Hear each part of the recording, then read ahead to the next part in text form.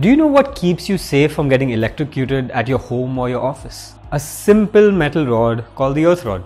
Hey everyone, my name is Sahil and today we're going to talk about earth rods. By the end of this video, you will have a clear understanding of what these earth rods are, the different types of earth rods, and their applications and technical properties. But why should you listen to us?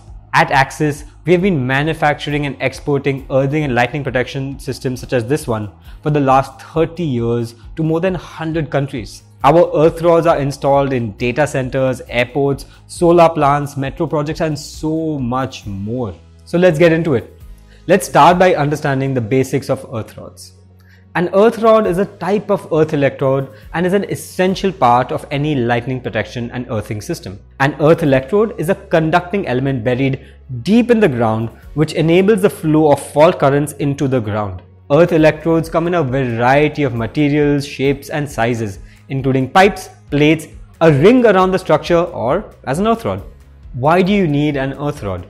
Various factors including short circuits, lightning strikes, damaged equipment can cause fault currents in an electrical network. These fault currents pose a danger to any connected electronic device and can even threaten human safety. An earth rod safely carries the fault current from the electrical system and dissipates it into the ground. Thus, you avoid short circuits and damage to electrical devices in the system. You will find different types of earth rods, like this is copper bonded, but also solid copper, stainless steel and galvanized steel used in different applications like substations, data centers and electrical distribution towers. Let's understand each one of them and their applications. Let's start with copper bonded earth rods. Copper bonded earth rods are the most popular type of earth rod across the world. A layer of copper is deposited onto a steel core using an electroplating process. This molecular bond of copper with steel prevents it from slipping or tearing when driven into the ground. Compared to solid copper rods, these are cost effective while still providing low electrical resistance and corrosion resistance. These rods combine the high tensile strength of steel along with the conductivity of copper to give us a product that is economically efficient and a popular choice across the globe. Secondly, solid copper earth rods. These rods are crafted from solid copper bars, making them pricier than other rods. You can use them in areas with high corrosion, high fault currents, or where you need an exceptionally long lifespan, like areas with low soil resistivity. You should not use these rods for deep driving into the ground because of their tendency to bend. Before we continue, a quick reminder. Please make sure to subscribe to our channel for regular updates on electrical engineering. Thirdly, stainless steel earth rods. These rods offer functionality similar to solid copper rods but come with the added advantage of being more anodic. This feature makes them a preferred choice in environments where different types of metals are buried close to one another, minimizing the risk of galvanic corrosion. While these rods are generally more expensive than GI rods, their exceptional anti-corrosion properties justify their value for certain applications. Now, fourthly, the galvanized steel earth rod. Manufactured from high strength, low carbon steel, these rods undergo a hot dip galvanizing process.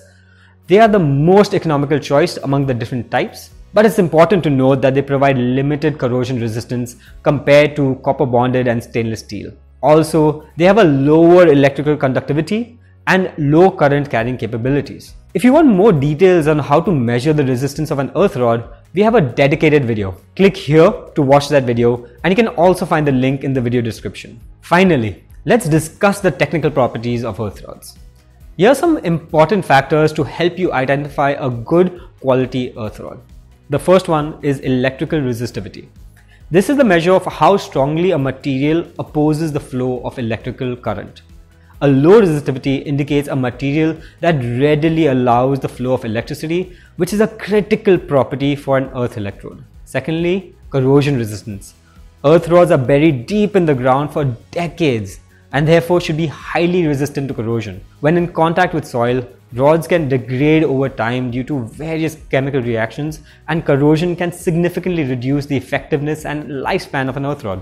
Always choose a material that will last a long time in your soil conditions. Next, mechanical strength.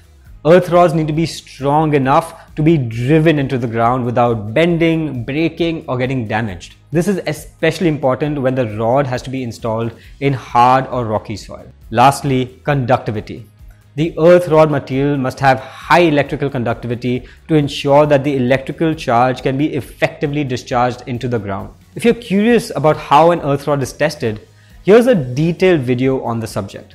The link is right here and also mentioned in the description. I hope you now have a clear understanding of earth rods and their different types. At Axis, we have a team of 40+ engineers who are here to help you in designing, installing and testing your lightning protection and earthing systems. Axis earth rods have been used in projects around the world, from large-scale data centers to everyday residential and commercial buildings. So which type of earth rod do you prefer?